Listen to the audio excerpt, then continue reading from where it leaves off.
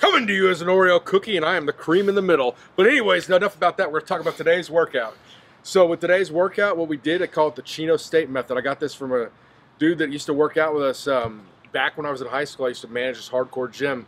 And there was a guy that had been to Chino State, and he was the bouncer at the local strip club, and come in and talk to me when I was in high school, and obviously bring in, you know, nice looking women. So I enjoyed that part of talking to him, but then he also had some good training techniques. So we had this one, and that's why I don't know what he called it, but he called it the Chino State method. And this is more than a tale of wine, women, a song. It's a tale of how to gain more muscle. So we're using it for a hypertrophy method here today. So what you want to do is you want to find your 8 rep max of a particular exercise. It doesn't have to be exact, but in that neighborhood. And what you're going to do is you go 1 rep, rest 30 seconds. 2 reps, rest 30 seconds. 3 reps, rest 30 seconds. 4 reps, rest 30 seconds. 5 reps, rest 30 seconds, and back down. You go to 4, 3, 2, and then instead of doing 1 on the last one, if you got any gusto left, you hit that with an AMRAP, as many reps as possible as you can do there. Rep, rep, that's it. Rep, rep. Rep, rep, rep. 1, 2, 3.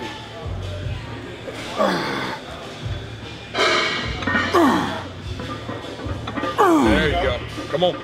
Let's go. Come on. So we started off today with bench pressing, okay? Then we went on to a seal row, which is a chest supported row. Great exercise to build the upper back, save the lower back. We went on to that we wanted to try the new, I guess you call it Pec Deck machine here. I don't know what the hell you call it, but it worked.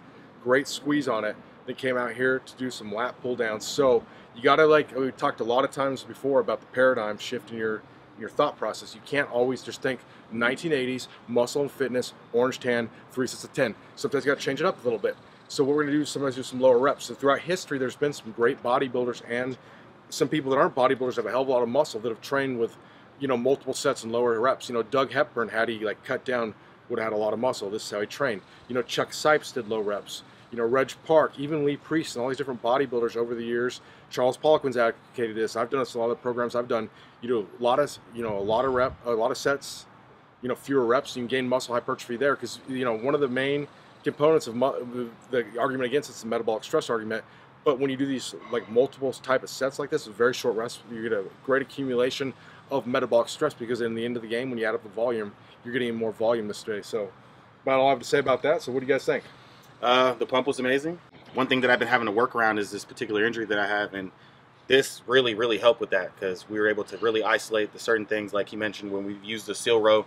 That was a great back exercise that helps save the lower back, especially when you're doing a lot of compound movements like squats and other things in your opposite days. But that's a ton of volume and not very much time. You see people just dragging ass all the time because I remember one time they published a study saying, you know, basically powerlifting, bodybuilding, training were pretty, you know, compatible for muscle hypertrophy. But what that study didn't, the part they failed to ignore was if you read the whole thing instead of just the abstract, the powerlifting workout took like an hour and 15 minutes because it was volume matched, where the bodybuilding one took like 21 minutes. So this kind of gets that gap there of where you're kind of getting, you know, a little bit of both because you're still going fairly heavy, but you're getting that way more volume in not that much time. That's how you approach this workout. Either do it or don't. It's balls out. That's it. That's it. I agree.